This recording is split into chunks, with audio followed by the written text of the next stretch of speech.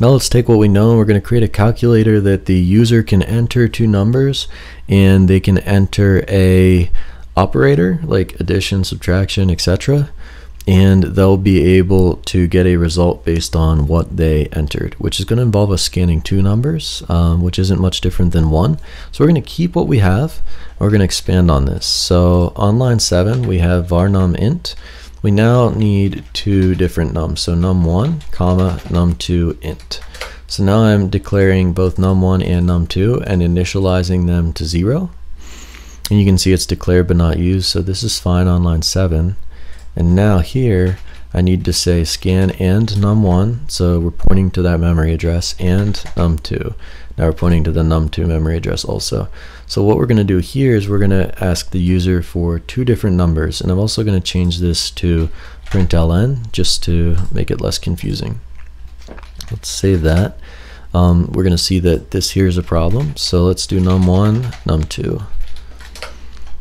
Okay, so we're going to print out both numbers that they entered after they scan them for now, and then we'll get into the calculator bits. We still have our error handling here. If either of these is not an int, we should panic with an error is the goal. So let's give this a try. So again, same concept as before, we're just declaring two nums now to 0, passing references of both of them to scan, and filling the values with whatever the user inputs. And then we're going to print both of those values. So let's start there. We run it. Okay, enter a number. 300. Let's enter a second one. 400. Okay, and you can see your number entered. These need to be numbers, right? So numbers entered. Enter two numbers. So let's do that. 300. Enter two number. That's okay, your number is entered. Alright, so enter two numbers like this, save it, and now what we want to do, let's start with just an adding of them. So again, the functions that are declared don't have to be in any particular order. As long as you use it in main, you'll be good. So we can say func, and I can declare this above or below the handle error function, it doesn't matter. I'm going to say add numbers to start. You've seen this before, add nums. Similar concept, but now we're going to pass in these two numbers that the user entered. So we're going to say num1, num2. These are both ints, and we're going to return an int like that. So we can return num1 plus num2. So we've created our own little function called add nums.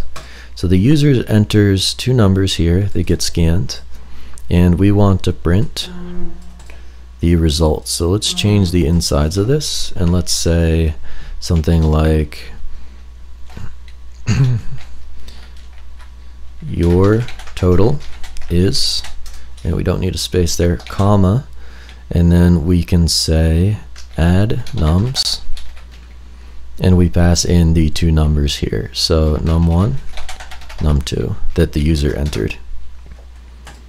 So add nums will return a number which will be printed here as the second println argument. I'll show you another way to do that in just a second. So save that.